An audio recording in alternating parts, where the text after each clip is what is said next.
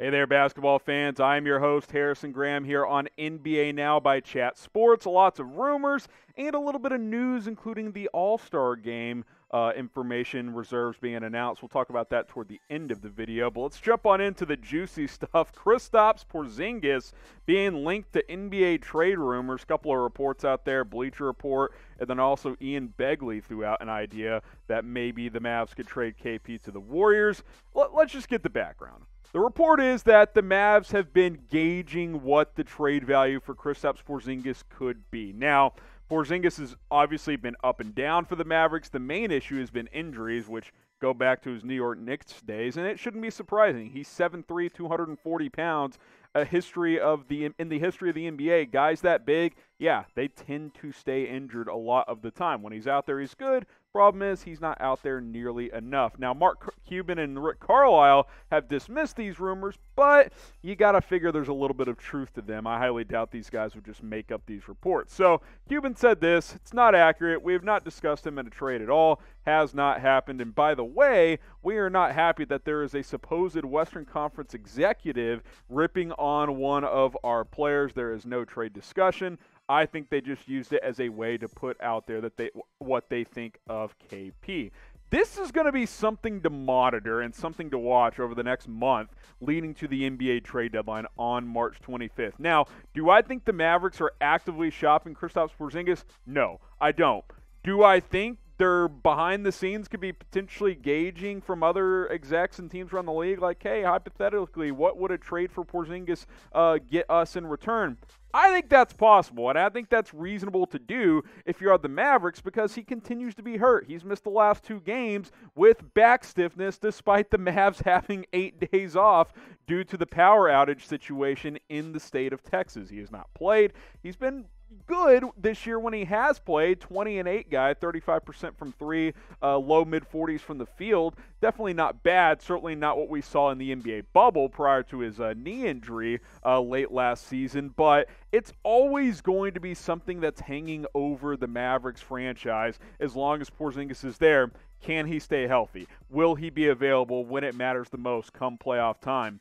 He wasn't last year. He played a couple of games against the Clippers. Then they had to shut him down. This year, he's played in about half of the games. It just is what it is. There's always going to be that injury worry when it comes to KP, which is unfortunate because I think a fully healthy Porzingis with Luka Doncic could be the best duo in the NBA, but I'm not sure we'll ever see that reach its full fruition. Now, we'll ask you this question. We'll make this the pinned comment on today's video. Will the Mavs trade Kristaps Porzingis? Type Y for yes, type N for no. We'll expand on this trade topic on our Mavericks only channel, youtube.com/MavsTV. We'll have a video up over there sometime later today, so stay tuned for that. But go ahead, answer this question. Type Y for yes or type N for no.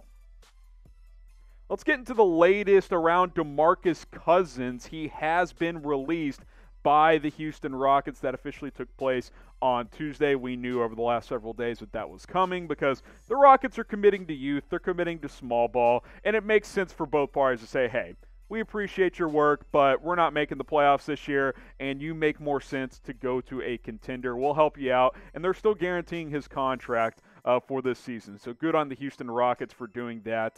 This was a cordial separation here. No bad blood on either side. Now, I do expect to see several teams show interest in Boogie Cousins. We'll just have to wait and see. I'm sure he'll take a little bit of time to consider his options. Might even wait until after the All-Star game, which is coming up pretty quickly on March 7th. Now, from what we saw from Boogie this year, he can still score. He's still effective offensively, even though the efficiency hasn't, been there so far this year at, just under 38%. But we know he can score. We know he can rebound. The biggest issue with Boogie, even before the injuries, but especially after the injuries, is he's just not a very good defender. He's not, super agile. He's not super quick. And plus now you add all the knee issues that he's had over the years. He's a liability defensively. There's just no way around it. Now, can he be an energy bench guy that can get you, 8 to 12 points and grab 6 to 8 rebounds on a contending team? I think that's possible, but, it's one of those things that with the injuries, you don't know how much you can rely on him. But I definitely think there are a lot of contending teams that will and should should show interest in Cousins to be a guy that can come off the bench and give you a little bit of something in a playoff series potentially. So go ahead and predict it for me. Which team will sign DeMarcus Cousins? I want to hear from you guys in the comment section. Which team will sign Boogie now that he's been released by the Houston Rockets? Now, we've got jerseys available for you guys at chatsports.com/NBA jerseys. Tons of them available for all 30 NBA teams. You Laker fans, yep, we got LeBron, we got AD, we have several others as well. Luka Doncic and the Mavs, you can get KP and several other players. Lots of players on every single team out there. chatsports.com/NBA jerseys. Don't miss this opportunity. It's a good price. It's a good deal. Go to that link. It'll be in the comments. It'll be in the description. We got Curry. We got Tatum. We got all kinds of players available for you guys. And not just these specific jerseys. You got alternate jerseys, home, away, the city edition ones. All kinds of different ones are available at chatsports.com/NBA jerseys. I love this Philadelphia look with the Joel Embiid. I know Ben Simmons is available in that one also. One more time, link is available in the comments. It's in the description. chatsports.com/NBA jerseys. Could the Lakers be signing DeMarcus Cousins? Well, the latest report says they're actually not expected to pursue Boogie Cousins despite releasing Quinn Cook. More on that in a little bit, but I'm surprised by this. He signed with the Lakers last season. Obviously, he tore his ACL as he was preparing for the season and never actually played with the Los Angeles Lakers, but I just figured with the familiarity there and with the fact that Anthony Davis is injured right now and the Lakers need a big, that's not just like something they could use, that's something they need on their team. I'm surprised that the reports are that as of now they are not expected to pursue DeMarcus Cousins with that open roster spot. I'm a little bit surprised by this, and quite frankly, I disagree with it. I think the Lakers should sign DeMarcus Cousins. Here's the write-up from the LA Times here saying multiple people with knowledge of the situation said they don't expect the Lakers to reunite with Houston center DeMarcus Cousins, obviously a free agent now. The team will, however, monitor the buyout and trade markets for potential additions to their front court. You've already got a guy available in DeMarcus Cousins. Lakers, go sign him. Like, worst case scenario, he's a bad fit. You sign him to a non-guaranteed deal and you cut him. It's not a big deal. I think Boogie would sign with LA in a heartbeat. He wanted to play with the Lakers last year. It obviously didn't work out with the ACL injury. You got a second chance now for both sides on this deal. I would sign him. Obviously, I wouldn't give him notable money here, but he's not going to have a major market anyway. Like, it's going to be a minimum limited guarantee type of deal, so why not go sign DeMarcus Cousins? We know he's boys with Anthony Davis, going back to their days at New Orleans. Both played college ball at Kentucky, obviously at different times there, but you're not going to get this together with these two guys once AD is back, but I think the comfort, the familiarity, what Cousins could give you from an offensive standpoint especially, is intriguing to me, and he can grab you some boards, which has been an area of concern for the Los Angeles Lakers so far this season. And guys, I hate to tell you this, Anthony Davis might be out a while. Like, I know they said 4 weeks. Don't be surprised if it's 6. Like, they are going to be very, very careful when it comes to Anthony Davis, so why not bring on a guy like DeMarcus Cousins? I don't get it. I think it's weird, quite frankly. I think the timing of cutting Quinn Cook and saying you're not interested in DeMarcus Cousins is strange. Why not just keep Cook and then cut him if you see someone else become available? That doesn't really make much sense to me, but that's what we know as of now, and we'll just have to wait and see over the next coming days and weeks if that ends up changing. So I'll ask you guys, clearly my answer is yes. Should the Lakers sign Boogie Cousins? Type 1 for yes, type 2 for no. I don't think there's really any risk here. Worst case, he's bad and you cut him. So I'm typing my 1 for yes. I want to hear it from you guys in the comments.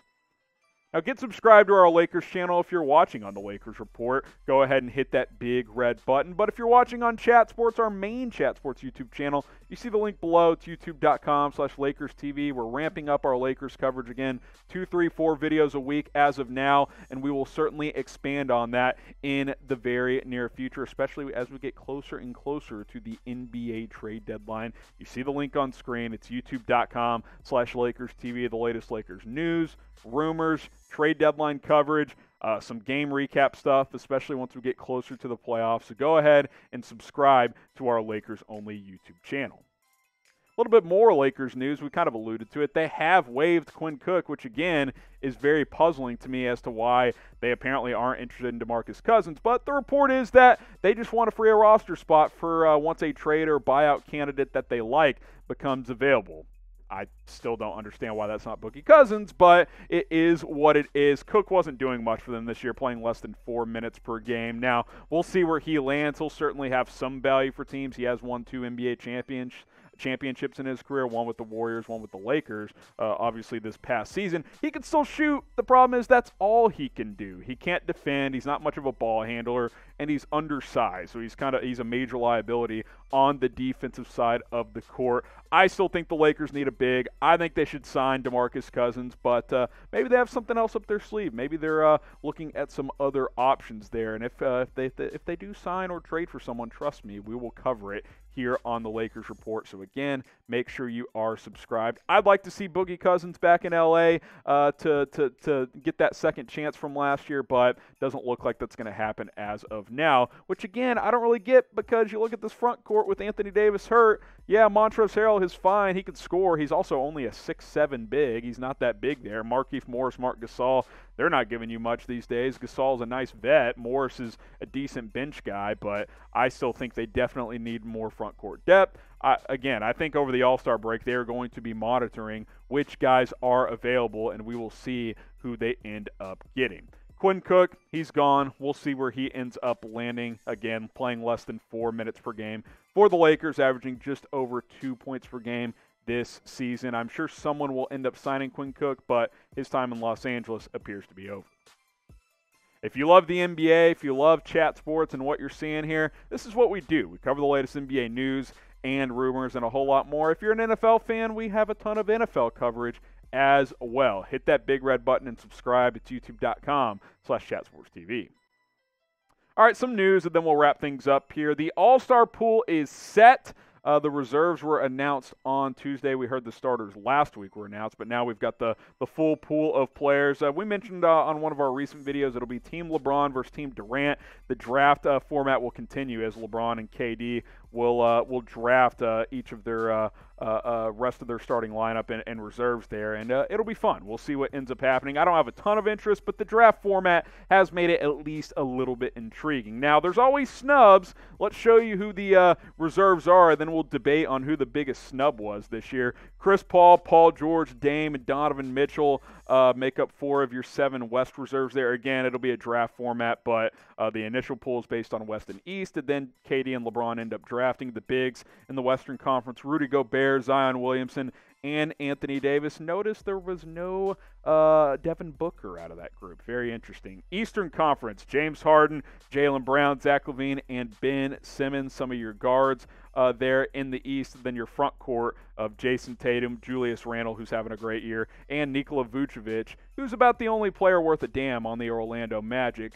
But all that being said, notable snubs as always. No Devin Booker, poor Mike Conley. I don't think he's ever going to make an All-Star game. He just can't quite get in there. Tobias Harris is having a great year for Philadelphia. I thought he might get in, but it's competitive. Trae Young, I thought was a notable snub as well. Then DeMar DeRozan, who's quietly had a great season for the San Antonio Spurs. Now, there will be one of these Western Conference players making the team, because Anthony Davis, I do not anticipate being available. So maybe Booker, maybe Conley, maybe DeRozan, maybe one of these guys gets in there. But Devin Booker especially, I think that's a major, major snub. I love CP3, but Booker makes that team go. I thought that was very weird. Who's the biggest All-Star snub? Chris Paul even said it. Who is the biggest snub for this year? LeBron called Devin Booker the most underappreciated player in the NBA. Let's hear it from you guys. I'm going with Devin Booker. You can tweet me your thoughts on this as well, at HGramNFL. I talk a lot of NBA over there also. Biggest All-Star snub for this year? Let me know, and we'll see you next time.